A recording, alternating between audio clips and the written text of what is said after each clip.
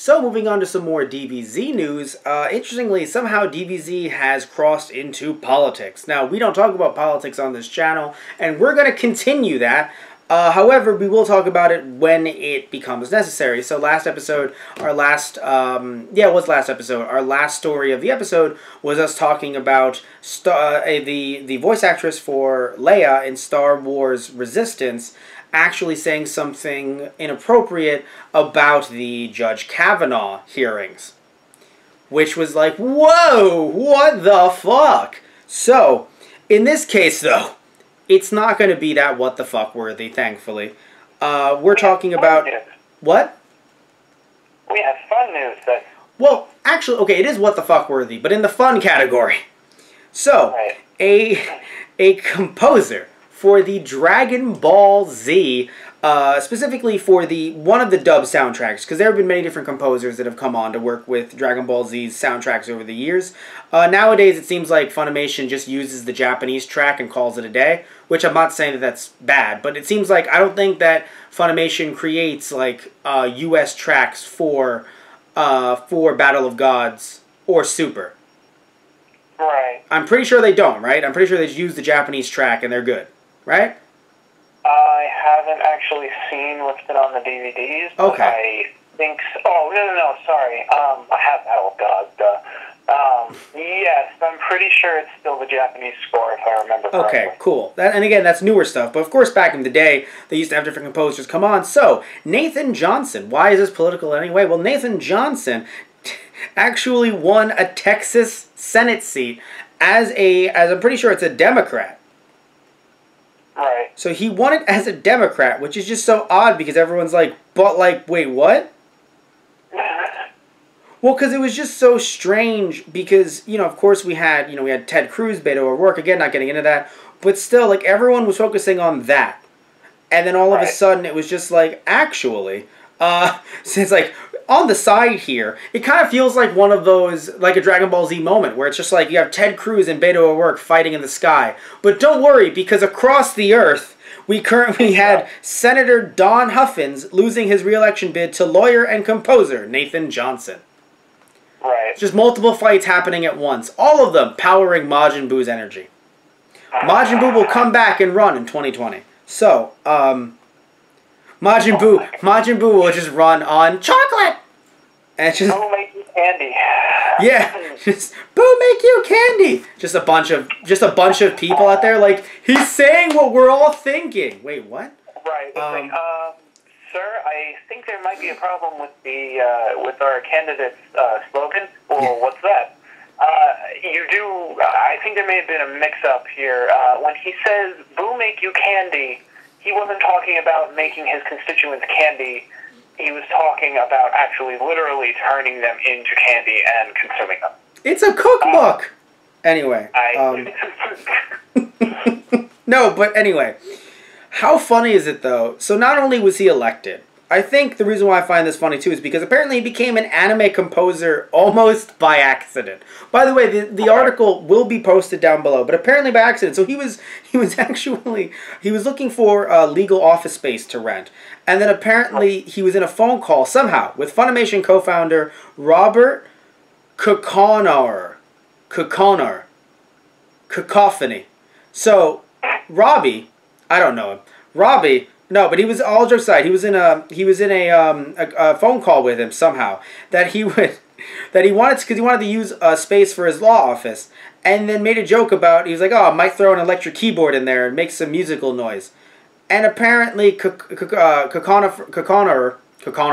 was like, hey, we're just starting shit up here. Right. So why the fuck not?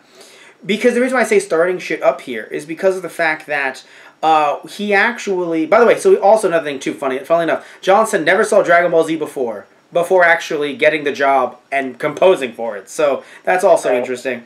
But the reason why I say started earlier on is because he's only worked on the episodes 1 to 67, which he did as part of Funimation's Ultimate Uncut Special Edition redub. So I imagine that's the orange box sets. And he also did the music for 5 Dragon Ball Z film dubs, which I assume are the first 5.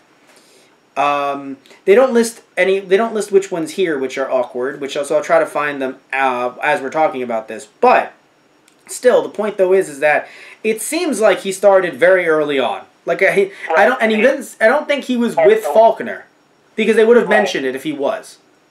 Yeah. Also working on episodes 1 through 67. No, I mentioned that, but yeah, the orange box set.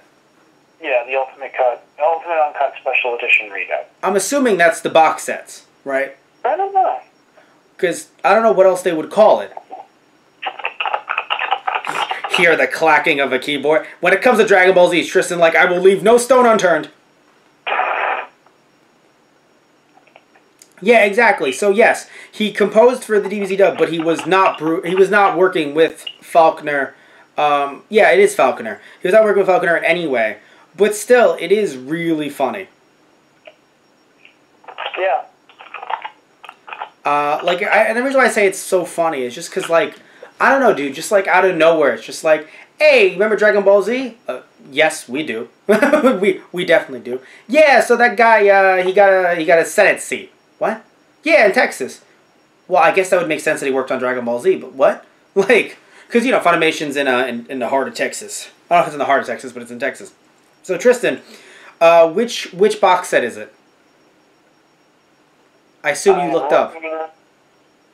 Oh, okay. Ha. No, this is actually not the orange box. Oh, I'm interested. It is... These were put on DVD. They were... Were they like 4-episode volumes or something, or? I think so. Maybe not. Tell me what the name is again. It's the DBZ Ultimate Uncut, yeah. Ultimate Uncut Edition. Special Edition? Because I'm curious, because... Oh, these! Oh, I have these! Yeah, they released them as 4-episode volumes. You would recognize it as soon as you saw the cover. Yeah. But what's odd to me is, did these not... Now I actually have to go into my collection, because I have some of these, but I also have some of these in Spanish. Because they were like $1 a piece or something, and they were selling some of these in Spanish, the first few. I'm pretty sure I have some in English as well. But I'm going to look at them because I'm wondering if they actually, like, if he actually composed for not just these, but if these transferred over to the orange box sets. Because the orange box sets are also uncut. Yeah. So it would be odd if it's different music for both. Also, I assume with the first 5 movies, that was when they went back to redo Dragon Ball Z, Dead Zone, Tree of Might, World's Strongest, Lord Slug, and Cooler's Revenge. Right. Or maybe he did those first 3, because I know those first 3, they got a look that was very similar to the those 4-episode volumes. Because you can see the font even is actually similar. Like when you Google them, you'll see that the font and the layout and the foil, the way it's like fake foily, it like 3D-ish, it's similar. So that's very interesting. But yeah, so again, he did not ever work with Bruce Faulkner. And I think it's just, again, like I said earlier, it's really funny. Do you find this as funny as I do, Tristan? Like, just out of nowhere? Like, did you know about this before I sent it to you? Yeah, no, I definitely heard about this. Okay. When it was going on. How confusing is it? I mean, I think it's just one of those things, like, it's kind of an interesting, it's like, here's a fun fact. Did you also know he did this? It's like...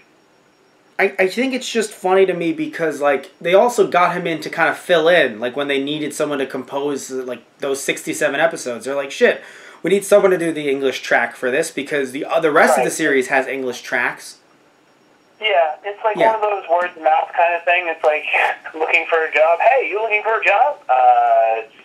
Maybe, kind of. Not really. Great, you're hired.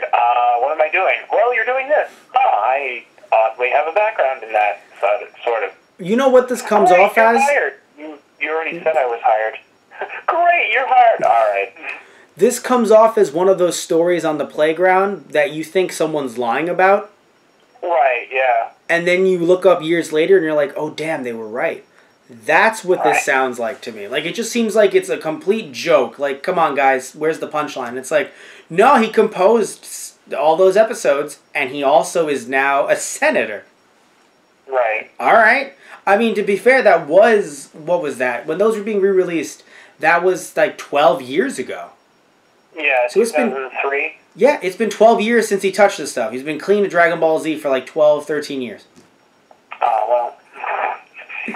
But, no, but... I'm sad. I mean, in terms of being a composer. And to be fair, I know. I didn't hate his work. It's just his work, if I remember correctly, was just... It needed to be there because, again, the rest of the show, you know, when they brought on Falconer, like, he worked on 68 to the rest of Z. But with those first 67 episodes, that's when they were working with Ocean Dub. Yeah. And so that was like the Shuki Levy composition. So that was like the dun dun dun dun with like the weird sci-fi-y undertones. Yeah. Like with the weird beeps and boops and shit. It was very interesting, that track. That's the same dub that had like Frieza just like grabbing the balls. Oh, if you were a cat, I would give you warm milk. Those lines, that was Ocean Dub. Before, that was like in the 50s, maybe like 53, 54, I think. Right. Yeah, so either way, yeah, that's a thing. So, I don't know what else to say about this, Tristan. I don't know where else we can go from here. It's just a fun fact.